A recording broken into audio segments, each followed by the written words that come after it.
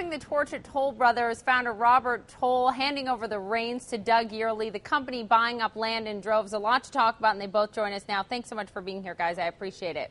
Our pleasure. Let's talk first about the shift in management. Why was this the right time to make this move at Toll? Why not?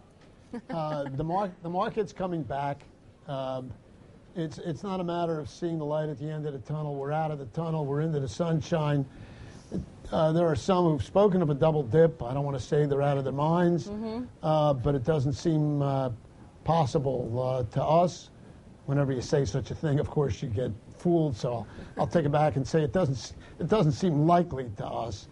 And the time to pass a torch, I think, is when you're looking at moving up and onward, not when you're fighting rearguard battles and trying to stay alive. So the sunshine, as I said, is here, and that makes it a good time to pass the torch. The sunshine is here. I mean, hearing a housing executive say that is welcome news to all Americans right now. Doug, if you can speak to the land rush of sorts that appears to be going on in this country right now. The last quarterly report talked about spending $100 million on some 3,000 plots of land. You're picking up land in depressed areas like California, like Arizona. Some would call you crazy for doing that. Why are you making the move now? Opportunistic. The banks are starting to free up their land, and we're taking advantage of it. We have $1.6 billion on our balance sheet, cash, and we think now's the time. We feel better about the market, and good opportunities are coming along.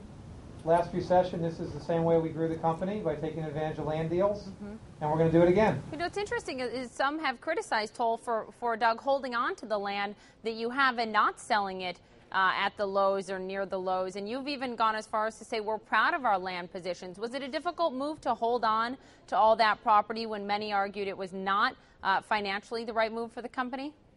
Well, our high was 92,000 lots that we under controlled, and we're now down to about 32,000. So we have shed about 60,000 lots. Most of that was optioned land that we had not yet closed on, so it wasn't as painful to shed it. But we like land. We like land development.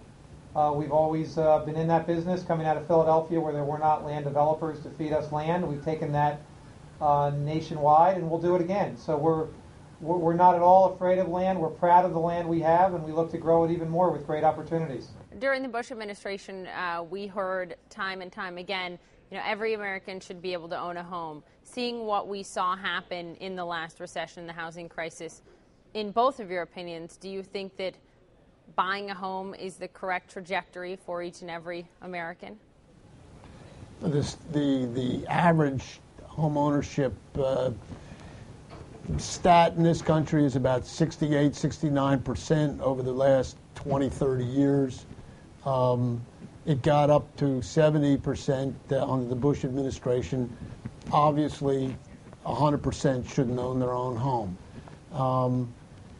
Having said that, for those that can afford to own their own home, other than for the last couple of years, it's been wildly the best investment that a family can make, and been a sound investment and paid off, other than for the last couple of years. I expect that'll return. I don't expect that we're in a new paradigm where houses sometimes are above the line and sometimes below the line of good investment. So, no, I don't think everybody should own a home. That would be silly, but I do think the number ought to stay pretty close to where it's been for the last couple of decades, 68, 69%. And I think they'll find that that was an excellent investment. Anything that you'd like to add to that, looking at how many Americans you think will buy homes, you know, down the road? Is it going to go up from here? I agree with Bob. I think what happened in 03, 04, 05 is that there were many people buying homes that weren't buying them to live in them. They were doing it strictly as an investment. Right.